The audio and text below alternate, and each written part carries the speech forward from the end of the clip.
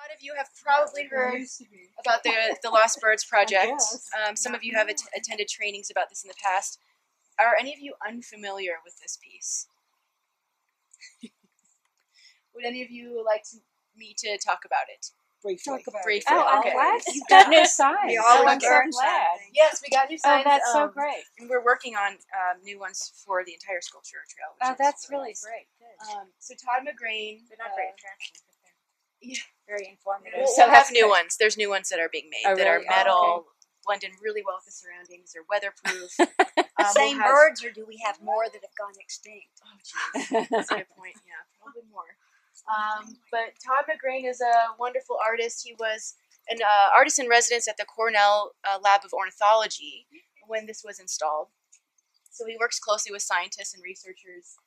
And the idea was to elevate the knowledge and understanding of animals that we have lost.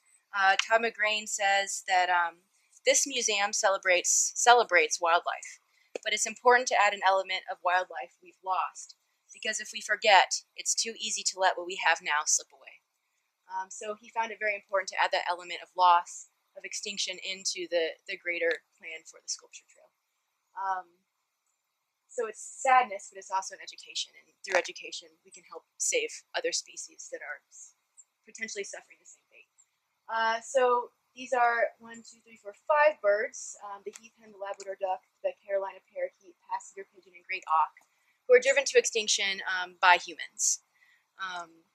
So he made them life-size so that we could relate, or human-size, so that we could relate more directly with them. He selected the birds that he did because, of course, they are all driven to extinction in modern times, but also by their variety of forms, habitat, and causes of extinction. And each one of these statues is also located, there's one other statue of each of these that is located in the exact location where that bird was last seen. So the last known one of the species of the kind. So there's a map on his And website. is that the one that's in the site where the last great auk was seen? Exactly. Same size? Same as this? size, exactly the same sculpture. So that would be in Fogo Island in Newfoundland, just on the coast. Just a very remote island. This sculpture is out looking over the ocean, sort of forlornly. The last great auk was seen there. And of course the heath hen, Martha's Vineyard.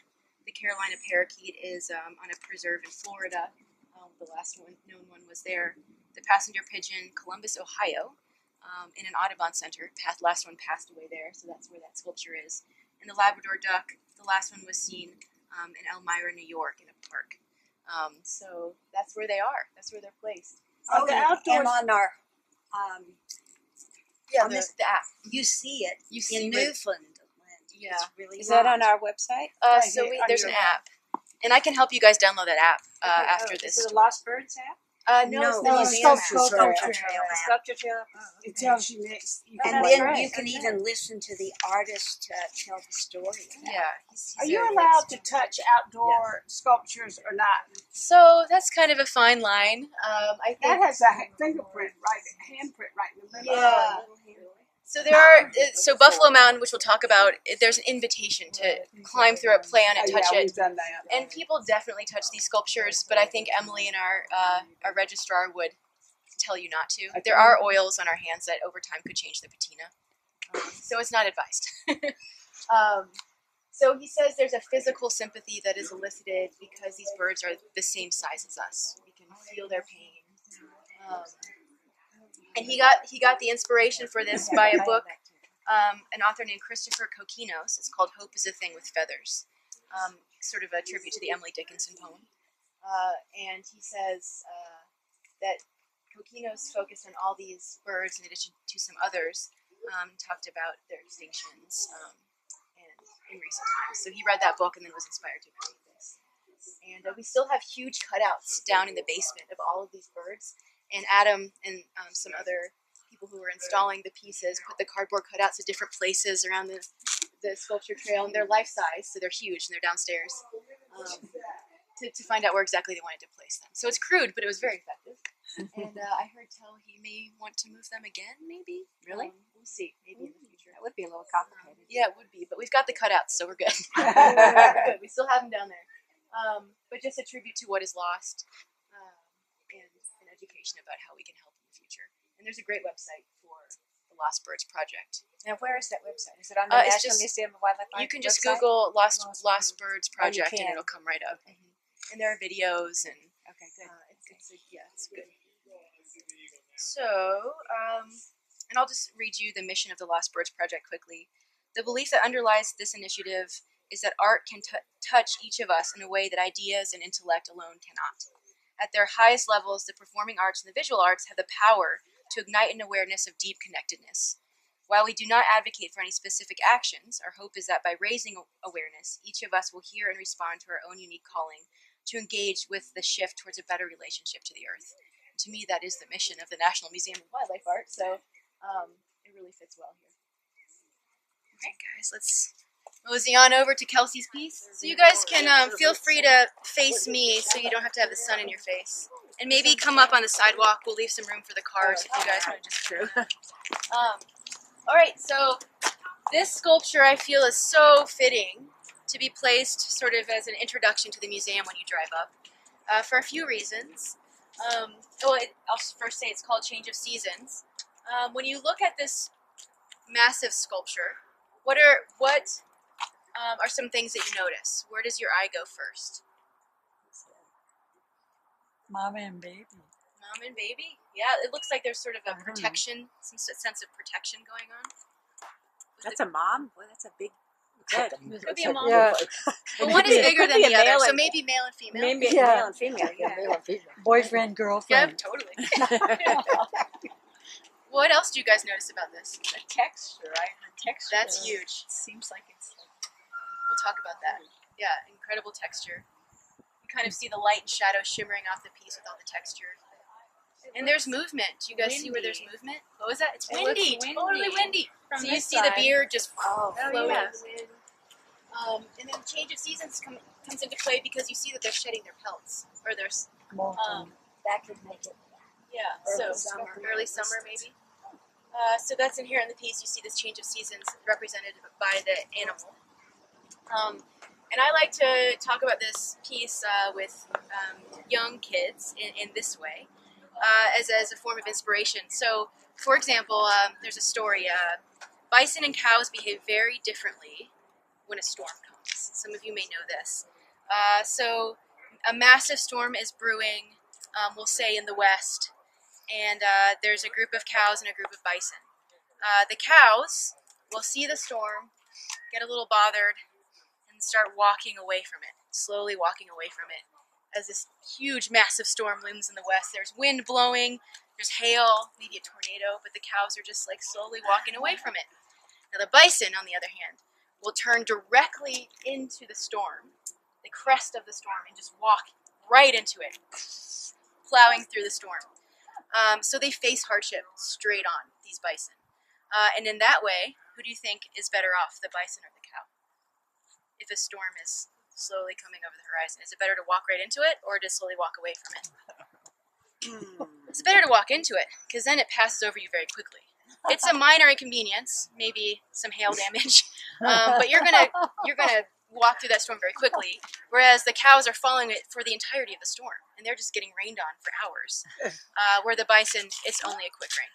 So facing your troubles, I always say, be like the bison. It's much better than slowly walking away from them. And I see that every time I look at this. They're facing into the storm, facing the hardships, facing, that maybe the bison is a huge symbol for loss. It's a symbol of the American West. It's the new national mammal of the United States of America.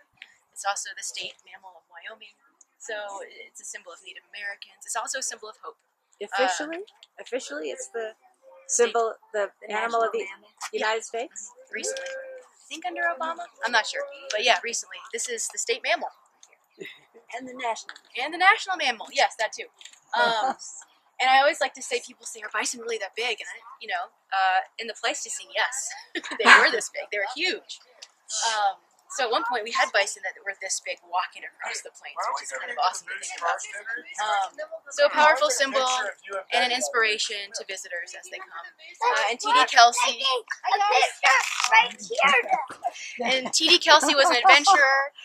He was an airplane pilot and retired in the late 70s to take up sculpting as his full-time passion. He was a rodeo star. He trained cutting horses, which is not an easy task. He raised and trained cutting horses. He has a ranch out in Bozeman, Montana, and has traveled the world. And he also sculpts African wildlife. And if you've been to the Buffalo Bill Museum in Cody, his pieces are all over the front. They're beautiful. He has some pieces in Spain, so he's a very well-known artist. And you mentioned texture. So he's also considered an impressionist sculptor. A lot of people understand Impressionism as a form of painting. And interestingly, the term Impressionism is derived from a single painting, Claude Monet's painting Impression Soleil Levant, Impression Sunrise. It was Monet's impression, visual impression of what the sunrise looked like outside in plein air. And so Impressionism and sculpture, sculptors try to reflect the reality and temporariness of a scene. And they use that, they use irregular surfaces, texture, to get that sunlight glittering down on them, much like Monet's landscapes with the sunlight reflecting shadow and dark. And also they like to show the process of creation. So those fingerprints, molded into the clay. You see where he scraped it with his fingernails, and he's building up these layers of clay so that you can see his process. So that's all part of Impressionist sculpture. And Rodin, is considered the genius of Impressionist sculpture. And Bugatti as well. We have some of his pieces in the museum. So it can be in sculpting as well as painting. So this piece is really interesting. It's by a female sculptor, Sandy Scott. And I was reading, she has a catalog. We had one of her retrospectives here at the museum not too long ago. And her catalog is called The Spirit of Wild Things. And Bill Kerr, the founder of this museum, wrote the foreword for Sandy Scott. He said of her, "The emerging quality of women who sculpt and paint is the result of their exceptional skills and amazing tenacity, as well as our own social maturity. During the entire span of her career, Sandy has been a force in the efforts of contemporary women to achieve parity of recognition, acceptance, and critical evaluation with their male colleagues." So Sandy has had a battle to gain recognition like her male counterparts, but has achieved it. She's an amazing sculptor. And we have a lot of her pieces in our collection. And she was also an avid hunter. She was hardcore, this woman. So she's a pilot. A lot of her pieces are of birds. And this piece, there's a vignette, a small sculpture that she used as the inspiration for this larger piece. That was of a moose that she shot out of an airplane. You're not actually allowed to do that anymore, I don't think, shoot out of planes, but they were spotting them in Canada, and she said she shot the moose from the plane, from the door of the plane, and the recoil catapulted her backwards. She almost fell out of the plane. Her father grabbed her by the jeans and pulled her back in, but the shot was a success, and they ate moose chili. And so she has a recipe for moose chili next to the picture of this in her catalog, which tells you a lot about her. Fascinating woman, and of course a lot of male wildlife artists were also hunters. So it's interesting to think of her in that same vein. But she said of the little vignette that the small study is called Moose and Muck.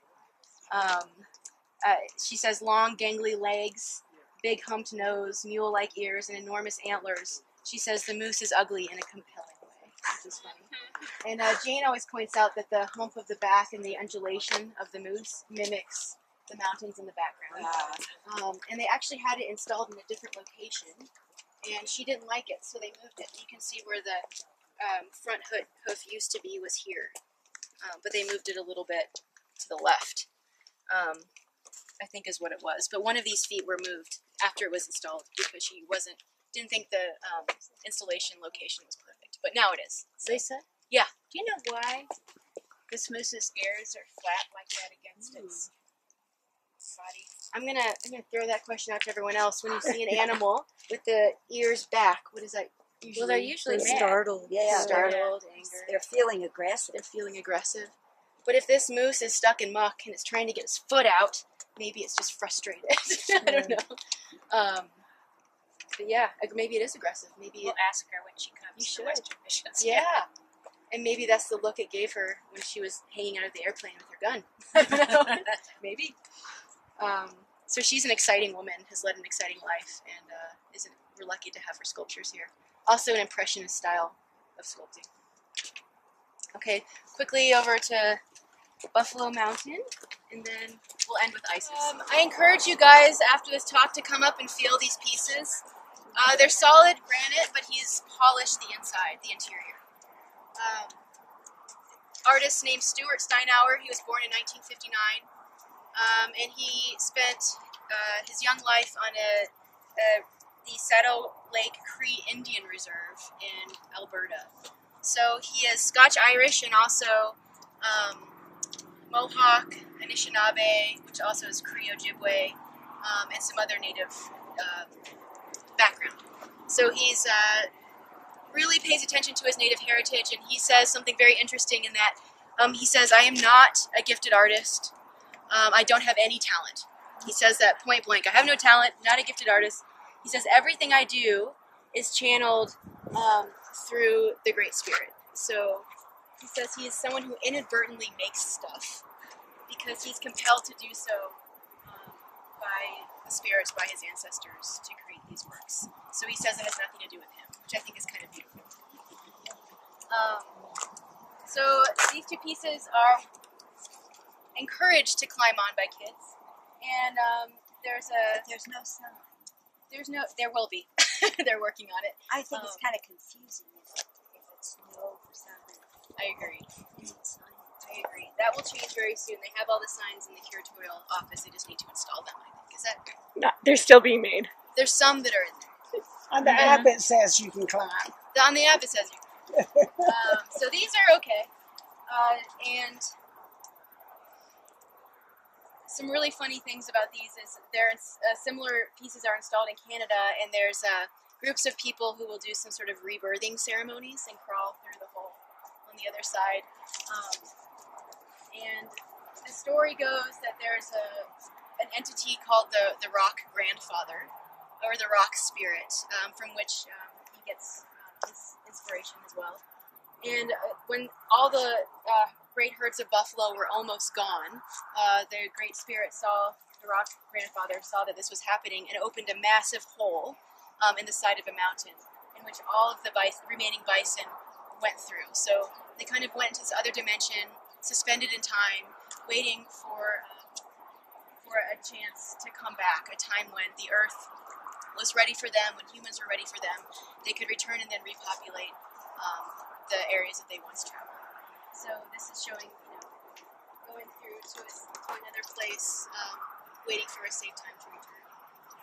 And Jane always says something really beautiful, that when children play on this, it represents the hope for future generations, and like the bison, the hope that they will once again return to a safe place.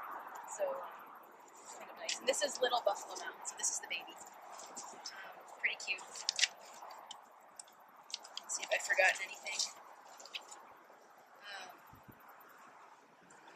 Yeah. So as children today climb through the tunnel in this granite bison, we're reminded of transformation. And then there's hope for a future in which people and wildlife can peacefully coexist. So that kind of summarizes this sculpture. Nice piece. And when it was installed, Jane asked the artist if he had ever crawled through. I think he kind of sheepishly said no. And she said, well, you should. And I think he kind of looked around. He went through. So, yeah. It's pretty cool. All right, let's continue on to Isis. Yeah. So this piece I find very beautiful. It's titled Isis by the artist Simon Gudgeon. And Isis, is anybody familiar with who Isis is? So it's a goddess in Egyptian mythology, and she is the goddess of nature, essentially. Isis was a major goddess in ancient Egyptian religion, the mother of Horus, a symbol of feminine divinity. She's often described as a bird goddess. If you see her in hieroglyphs, it's a female with birds attached to bird wings like this. And the wings represent protection. Her maternal aid was invoked in healing spells to benefit ordinary people. So this is a healing, protector, female goddess of nature. Very fitful for the sculpture trail here. And Simon Gudgeon is an interesting guy. He is considered one of England's leading contemporary sculptors. And there are only two of these pieces this big elsewhere. One is in his amazing estate called Sculptures by the Lake. I don't know if you've ever heard of it. And the other one is Hyde Park. Exactly, Hyde Park, yes. And then, of course, we have one here. And Prince Charles apparently has a small one on his estate to look at and to hang out with. But Simon Gudgeon came to art late in life. He was a lawyer, very wealthy guy, owned this massive estate, and then tried his hand at sculpting. And Jane said he's probably only been sculpting for 15 years or so not that long. And that's all. Yeah. And his estate is gorgeous. I highly recommend you guys look it up online. Sculptures by the Lake. It is. If you pay 15 euros, you can go too and hang out. They have an amazing place to eat. They have tours, sculptures everywhere. Very peaceful place that you can connect to nature through his art. And he says his sculptures should resonate with the viewer and have a subconscious appeal to your emotions. Whether these emotions are the same as his or not, he doesn't care. What is important is that you connect with the art.